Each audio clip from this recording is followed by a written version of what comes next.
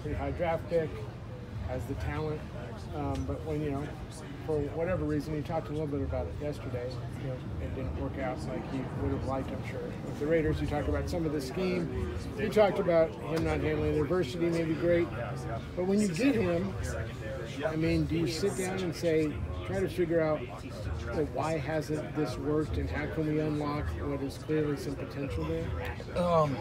Not necessarily as much as that. It's just kind of telling him, what type of player I see him and how I see him and what type of skill set I see him having, and how can we get there from this point moving forward. I talked to him a lot about what I thought about him in college, and then some of the things that I've seen in the NFL, and I'm not really concerned about what happened before he got here. With me, I kind of start with a blank slate approach. I try not to put too much judgment on anything that's happened before, my interaction with him, how he goes to work for me, and then just a daily grind and stacking one day on top of the next and not looking too far behind, not looking too far ahead. And so I just kind of laid out what I saw and, in his skill set and things that, that I'd heard about him and this and that. And Arden's been great. I mean, he's energy. He brings energy to the room. He brings energy to the practice field. I think he has a skill set to really help us, in the scheme, and he's a great fit. I'm glad we got him. With Nick, it seemed like he was obviously kind of ahead of the curve for a rookie his first year, but missing last year. What are some things that maybe he missed out on that could have helped him take a jump to the next level, and what are your expectations? Just the second year of experience coming off a rookie year. You go through a rookie year, and Nick at times, on the field might have made it, his rookie year look easy, but it's never easy. It's the most difficult year an NFL player goes through is his rookie year because of the swarm of information, the getting used to the way the NFL works, getting used to different environment, getting used to different teammates.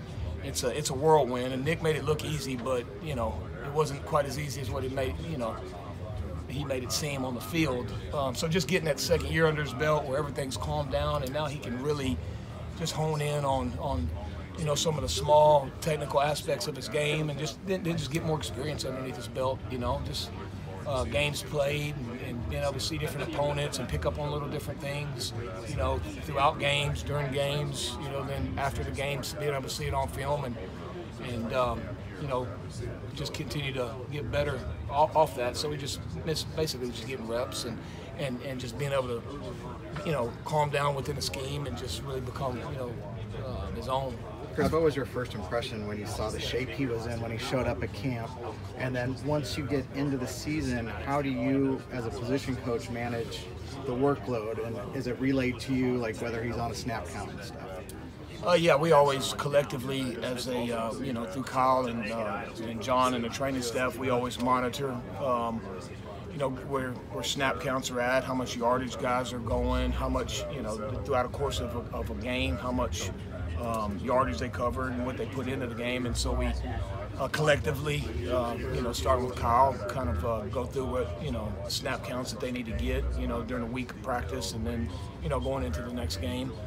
As far as the physical condition of Nick, anything that when he shows up, you just anticipate him looking, like whatever his body fat is, ripped up, veins popping out. I mean, that doesn't surprise me at all because he's a guy that is very, very meticulous about his training regimen, what he puts into his body, and just the daily grind of what it takes to get his body looking like that. He takes it very, very, very seriously. Well, I was just a quick follow-up was like his rookie year he had that high ankle sprain, so nobody knew whether he was going to be able to make it through much his rookie year, and then he plays every single game. Did that show you something about just his body, about his tolerance?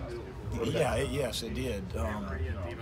Coming off when he had that high ankle sprain, just guys I've had that's had that in the past, it would have been, when it first happened, I thought it'd be very difficult for him to get back for the first game. And Nick set it in his mind that I'm not missing my first game of my rookie year.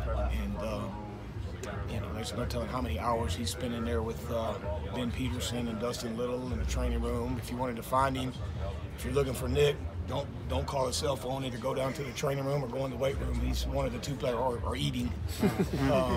He's drinking green shakes. Yeah, one of the three places. So pretty easy to find when he was going through that process. He was basically living here, getting as much treatment as he could, and he made it back. Early in the season, he wasn't quite 100% yet, but he was able to go out there and obviously make an impact. How was Kinlaw's rookie season? A whirlwind, with any guy last year that had to deal with rookies in particular that had to go through the COVID year.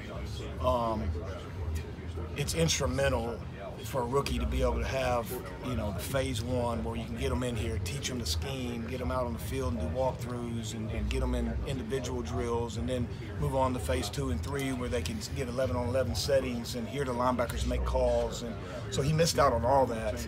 I met with him a lot on Zoom and shoot, by the, third month of meeting on Zoom, Kinlaw could pretty much regurgitate the playbook, second nature. Then you get out here and you get in a huddle, and all of a sudden Fred Warner's making a call, and all of a sudden his eyes get this big, and he's like, whoa, hold on a second here, the nerves go up.